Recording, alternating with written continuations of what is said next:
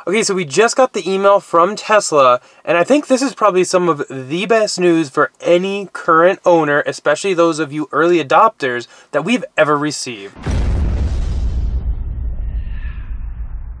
So basically we purchased our first AP2 Model S back in December of 2016. Yep.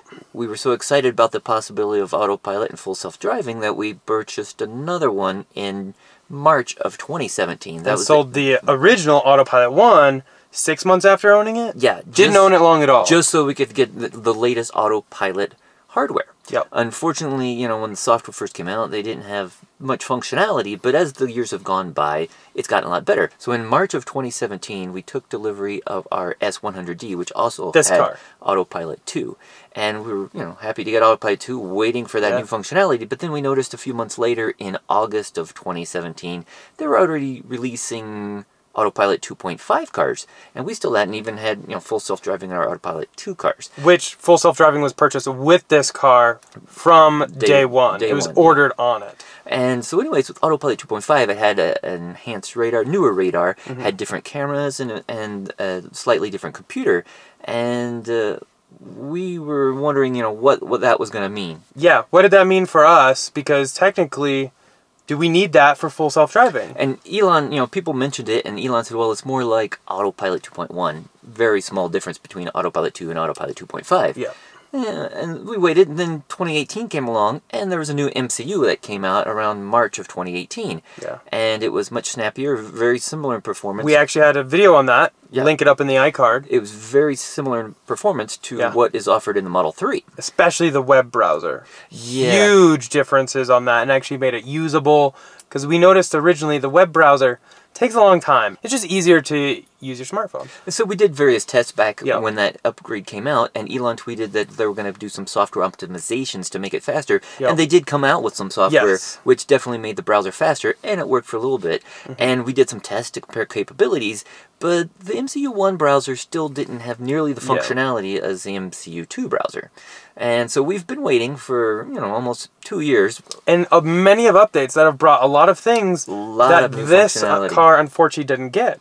Some games. And also, we didn't get Sentry Mode on here, or the dash cam feature. However, 2.5 cars did end up getting that. The Autopilot 2 cars, we never got that. Yeah, we did have a very limited form of Sentry Mode, which basically made it look like Sentry Mode was there. It would pop it up on the screen, but it didn't do anything. Never actually recorded anything, or if it did, there's no way for you to actually access any video.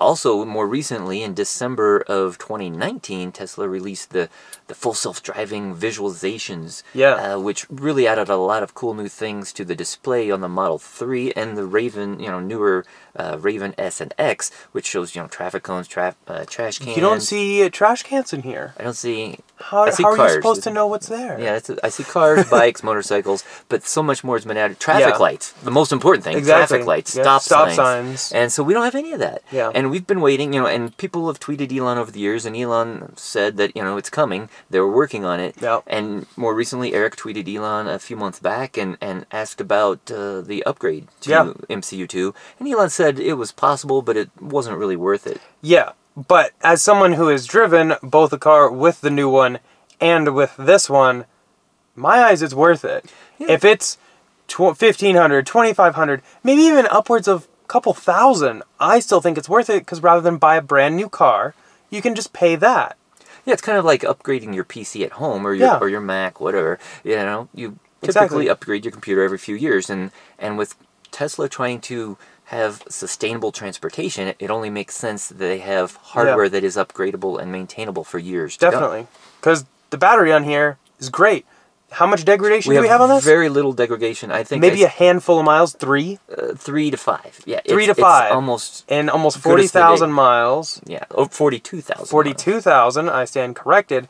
Just the center screen. We would like it to be snappier, and we'd also like that full self-driving chip that we still hadn't got. Exactly. It's been 3 years this month. We've been waiting. Yeah. Again, we didn't know that there was going to be a hardware upgrade required for a full self-driving computer when we first purchased it in 2017, but by 2018 the word was kind of became clear it was going to be required before full self-driving would be capable on this vehicle.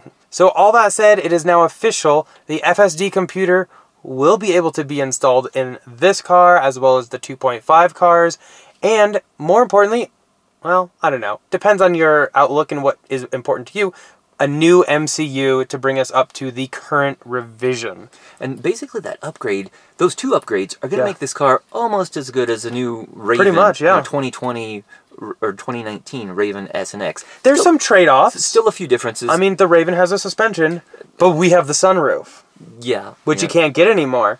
I'm sure you could probably do some kind of different suspension if you really wanted to, but a sunroof, you really can't add that. The Raven still does have a better range, too. A little bit better range, closing in on 400 miles on the S and over 350 miles with the X. But, but this is still 330 miles. Almost 330 miles on a full charge on my S, and yeah, that's pretty good range. Oh, that's amazing. And also, if I were to upgrade to a new car now, it would probably cost me upwards of $40,000. Trading this one in, buying a new one, maybe not 40, but at least $30,000 to upgrade. It would cost a big chunk. Whereas for $2,500, we can get the MCU and already prepaid for the full self-driving. Yeah. Almost had the same experience. So while we've already purchased the full self-driving upgrade and we're planning on getting the MCU Infotainment upgrade, that's actually...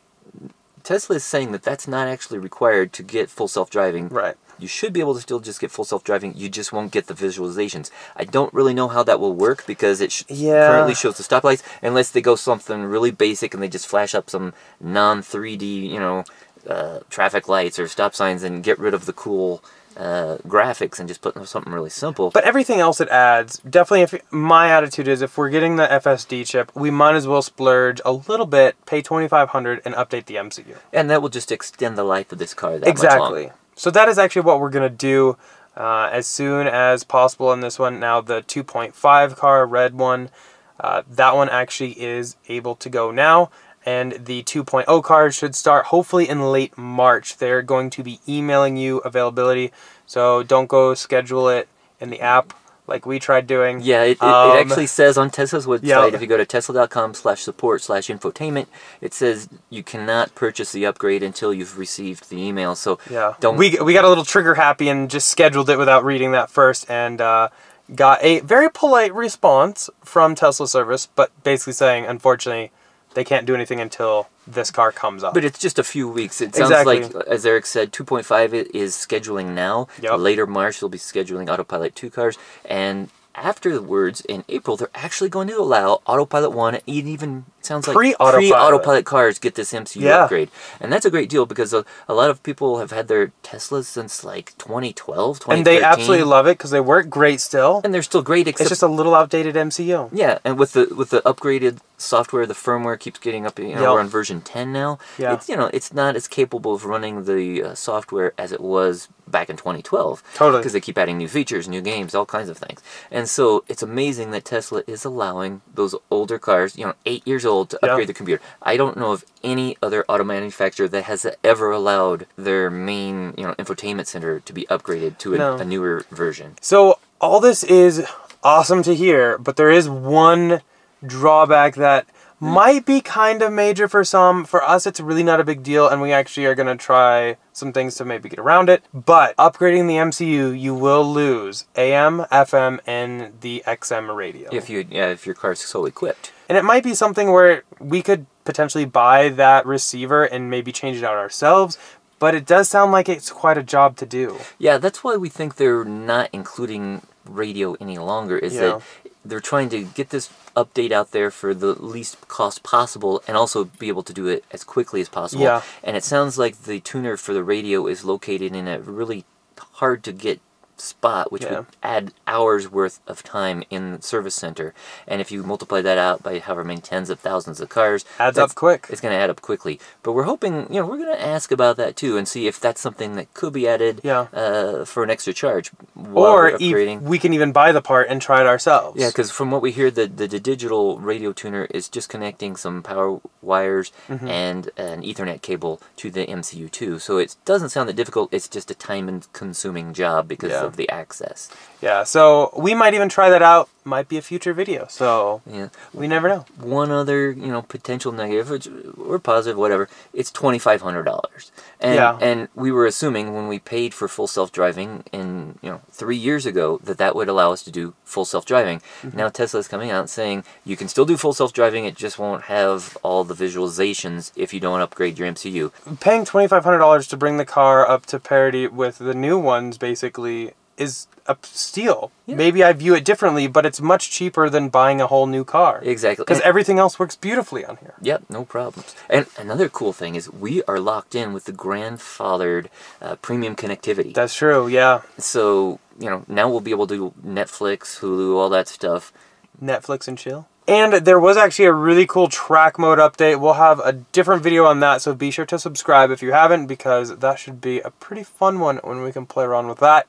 But yeah, I just kind of wanted to share this with you because I think this is probably one of the coolest things that Tesla has released in a long time, just to make sure that previous owners can upgrade their car without upgrading the entire car. Yeah. It's been, the last few updates have been kind of a letdown for some of those older MCU1 cars. Exactly. Just because the updates took a while to come, and when they came, it was missing a lot of the bells and whistles that the MCU2 cars were getting. Yeah, so I definitely think this is a pro. Comment down below, is $2,500 something that you would be willing to spend to update your MCU and get all the games, the internet browser, just the faster MCU, the visualizations for full self-driving, all that. Is that something that you would consider? Or would you not because of the loss of AM, FM, and XM radio? Now for me, I just use Spotify or stream from my phone, so it's not a big deal, but I know some people it might be a deal breaker.